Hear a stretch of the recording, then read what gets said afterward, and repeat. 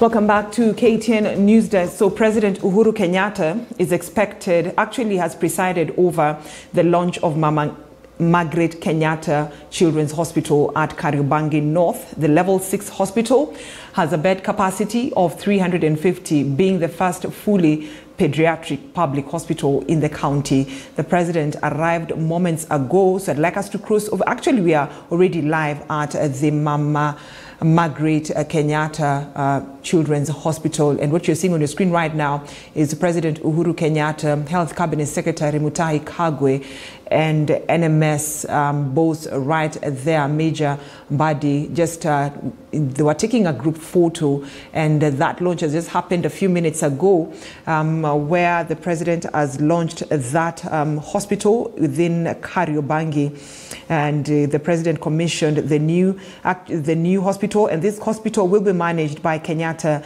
National Hospital, being the first pediatric hospital within Kariobangi, to be launched by the president. So I'd just like us to cross over live and listen into the live pictures that we are getting from there.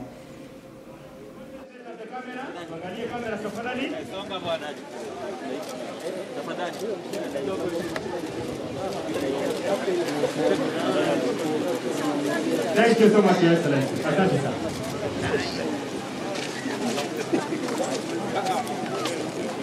Excuse, guys. Teremka away, photo man. Still with you, man.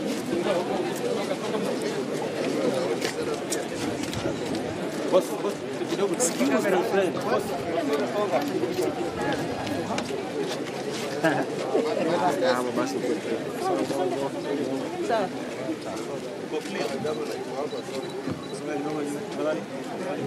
Expressing our president, CS Cabinet, yes, is present, all government officials, wananchi hamjambo. Leo imekuwa siku ya furaha tele kufunguliwa rasmi ya hii hospitali na Mheshimiwa Rais. Nyinyi wakaaji wa area hii, unajua siku hili jengo ilianza Zigayo Watts, ilianza 1987.